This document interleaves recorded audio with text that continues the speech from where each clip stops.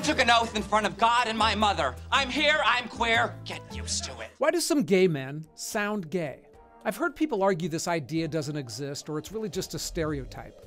But both research and common sense tells a different story. Many gay men have a distinctive speaking style, a real phenomenon that's been studied by linguists, sociologists, and psychologists. To me, the most interesting question is why? Why does it even exist at all? Could it be biological or learned behavior? And that got me studying. Hey, I'm Ken LaCourte. I do my best to look into sometimes awkward questions as fairly and objectively as I can. I'll take you through what I learned about the power of voice and how we communicate. Then a breakdown on exactly what the gay voice is. We'll dive into the nature versus nurture debate, and finally we'll look into a little bit of the history and some of the dark side of the gay voice. So our voice is a powerful instrument, far beyond the actual words we speak. Our vocal tones, inflections, and variations in pitch and volume convey a massive amount of information that impacts how our messages are heard. And that information can include the speaker's sexual orientation. Researchers at the University of Toronto found listeners were able to identify the sexual orientation of male speakers 62% of the time. Other studies have shown it to be higher. Now, we all instinctively change our speech depending on the situation. Think about how you'd talk to a baby versus a job interview. And straight men can even drop their pitch by up to 40 hertz when talking to an attractive woman. Hey, how you doing? Oh, please. Hey, how you doing?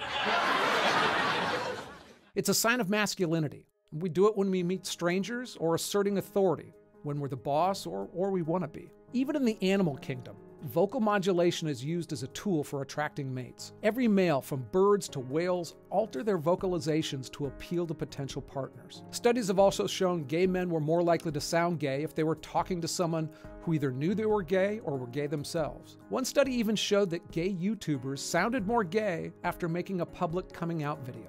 And sometimes they dial it down, sounding more straight in a work situation. Other gay men who just didn't like sounding gay could also alter that speech pattern. Okay, so what are we exactly hearing in a gay voice? Let's start with what it's not. When I grew up, it was universally called a gay lisp, but it's just not. A lisp would mean speaking your S's with a th sound, like you're thilly. But a stereotypical gay voice holds the S's longer than others, and sometimes with a little bit more of a hissing sound, sometimes with the tongue closer to the teeth and overall more noticeable. Another thing the gay voice isn't is really a feminine way of speaking. There are some similarities and overlap, but it's distinct. It's also not universal. Couldn't find great statistics on this, but it clearly seems to be a voice that a minority of gay men use. And finally, it's not a higher pitch than most men. Instead, it's a wider fluctuation in range. Results find that gay men speak with higher pitch variation, meaning that their range from low to high is much more extreme than straight men. Not surprised we have range, honey. Vowel duration is another distinct element. Gay voice holds A's, I's, and Oo's longer. Okay, so there are fewer studies on this one, but a popular documentary called Do I Sound Gay also holds that the gay voice is characterized by heavily articulating certain consonants and words overall.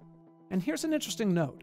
Elements of the gay voice seem to cross different cultures and languages. Similar speech patterns have been observed in gay Dutch and Czech men. There hasn't been a lot of research on non-American or non-European cultures, but we see it also in Puerto Rican Spanish and other dialects of Caribbean Spanish. So there might be some universal features that signal sexual orientation. So now we know what the gay voice is. The question is why? Why do some guys talk like this? Is it genetic or all about upbringing and finding your identity? It's a classic nature versus nurture debate that's really at the heart of so much we don't know about human behavior. And it may be the most fascinating question, but it's also the hardest to answer. But let's start with biology. I couldn't find any serious research aimed specifically at the gay voice in biology, but there's been a lot of it looking at homosexuality and genetics, hormones, birth order, brain functions, and more. And the more you dig into those studies, one thing becomes abundantly clear. Scientists have absolutely no idea. A study comes out finding testosterone differences between gay and straight men, only to be rebutted by a larger one finding the opposite. And then a later one finds the difference in free plasma testosterone. For decades, trying to find a gay gene has been a scientific mishmash. Part of this is because individually, human biology and behavior are massively complex, and trying to understand how they interact is really beyond our reach. We still can't cure a cold, let alone predict someone's behavior with a lab test. But there's a less charitable explanation as well. Politics poisons science. I first discovered this related to just this issue in the 80s when I was in college, and researchers discovered gay hands. They claimed that the proportional length of men's fingers correlated to their sexual orientation. It made a big splash all over the media, but a quick look at their methods and a small sample sizes made it clear it really wasn't serious research. And unsurprisingly, no one could replicate it. But it was part of a concerted scientific effort at the time to find a gay gene, to prove that homosexuality was biological. Now, that wasn't just driven by scientific curiosity. It came at a time when the gay rights movement was making huge strides, and that movement wanted to counter arguments that homosexuality was a choice. If scientists could find a genetic basis, then how could being gay be wrong or a sin? They hoped it would help reduce discrimination and increase legal protections overall. But political pressure, through funding or researchers who are working for a cause, it absolutely perverts science. And the more heated the debate, the worse the science gets. If you study any hot topic that people are debating in society, you need to start with the assumption that the average study is misleading. It sucks, but that's just where we are. So today, for what it's worth, the scientific consensus on being gay says that it's a combination of biology and conditioning, which is scientific talk for, we don't know. For the gay voice, though, it certainly appears to be a way to fit in with a social group. By adopting a certain way of speaking, you signal that you're part of the club. Some researchers say it starts young, when some gay boys subconsciously pick up some more feminine speech patterns from socializing more with girls and women. Historically, there's also some evidence that a lot of vocabulary unique to gay men originated in the gay ballroom culture and drag scene of the 1980s, especially among Black and Latino gay men. From there, those terms and phrases spread out to the wider gay community, kind of like an in-group language. For many gay men, sounding gay may be a way of connecting with a gay identity and a culture, a way of saying, this is who I am. But for many times in history, and different geographies still, sounding gay isn't a good idea at all.